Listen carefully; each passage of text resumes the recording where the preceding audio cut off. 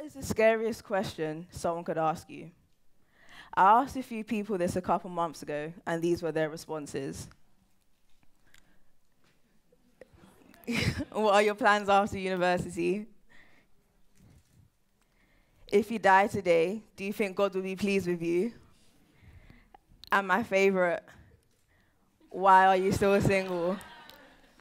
If you had asked me this question a few years ago, should I say, the answer undoubtedly would have been, what is your name? As trivial as the question may seem, it used to strike so much fear into me to the point that I used to avoid social events because the conversation always followed a very scripted manner. This caused me to unofficially adopt my English name.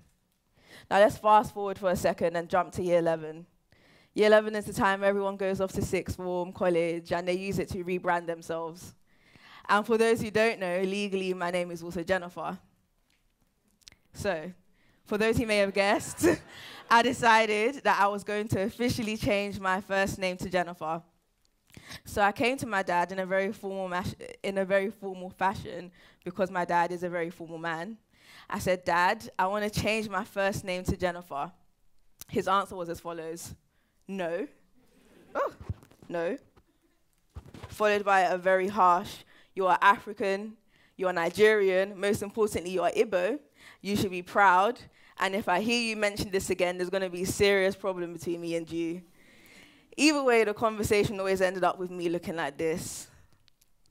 So, after being rejected for the 1000th time, I decided, you know what, let me ask myself, why do I dislike my name? Or more importantly, why do people dislike my name? Why do people make fun of my name and not Hannah's? So I decided to think about the first time I ever felt uncomfortable because of my name.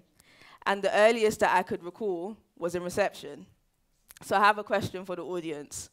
Please raise your hand if you have ever asked or have been asked, what is your African name for Bants? And usually the person with the least English-sounding name, that person always being me, would be taunted for the rest of the day. So I took a step further. I decided to go into my corporate life. I have another question for you guys. Who here has ever changed their name on a CV or application because they felt that it would increase their chances of getting a job? Again, you're not alone. A study done by the NBER faculty showed that when 5,000 CVs were sent out, all with the same credentials, but with one difference, that difference being a name, there was a 50% difference in callback rates. This means that as soon as an employer sees your name, they already start practicing unconscious bias.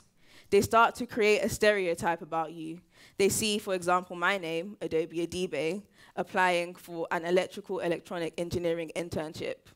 They see that I'm African, they see that I'm black, they see that I'm a female, and the two don't fit the narrative, should I say.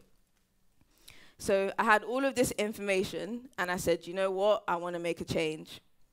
And the best way to make any sort of change is to always start with yourself. So I decided to learn more about my history and my culture. For those who don't know as well, I am Igbo, and Igbo is one of the largest free tribes in Nigeria. I learned about the meaning of my name, which means first daughter of the compound. I learned about the Igbo Women's War, where 10,000 Igbo women decided to fight the colonial regime in order to be more actively included in government and politics. I learned about Chimamanda Adichie, who is my personal favorite feminist icon, as well as Chinua Achebe, who both decided to actively tackle the false narrative of Africans through fictional storytelling. I learned about Chiwetel Ejiofor, one of the most famous black British actors of our time, who was recently nominated for an Academy Award for his role in 12 Years a Slave, as well as bringing to life Half of a Yellow Sun. I decided to learn more about my parents. My dad, who currently has 4 degrees, including 2 masters and a PhD, founded and still runs his own African academic publishing company, lectures at 2 different universities, and recently started his own think tank in order to help build better African policies.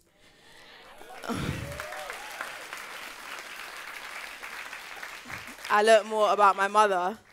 My mother, who has a degree in theatrical arts and took up a second degree in nursing because she wanted to give us a better life, as well as teaching me how to be unapologetically myself, have unwavering confidence, and most importantly, to be kind without expecting anything in return. And the one thing that I have in common with all of these people is that we are all Igbo. We are all Nigerian. We are all African, and most importantly, we are all black. And it is my honor to be able to share that with the world by saying my name and saying it correctly. And so I'm not asking for all of you guys here today to go off and wear your name as a badge, but I'm asking for those with ethnic-sounding names like mine to take a step forward, to embrace your culture, to learn about your history, to really challenge your narrative. I am a black African female from South London who is doing electrical and electronic engineering at a Russell Group University, team lead of a venture capital firm of £2 million, and I will start my own successful venture capital firm. Challenge your narrative and reclaim your identity. And for those who don't have an ethnic-sounding name, take a step forward. Ask yourself, am I being unconsciously biased? Am I creating a stereotype and perpetuating a false narrative? And if you see your colleague doing the same thing, call them out on it. I'm asking for all of us to take a step forward together to dismantle what has been embedded in society for far too long. Let's all challenge the narrative and reclaim our identity. So, I'm not sure if any of you guys noticed, but I did not introduce myself properly. So if given the chance, I would like to do so. Hi, my name is Adaobi Adibe. What's yours? Thanks.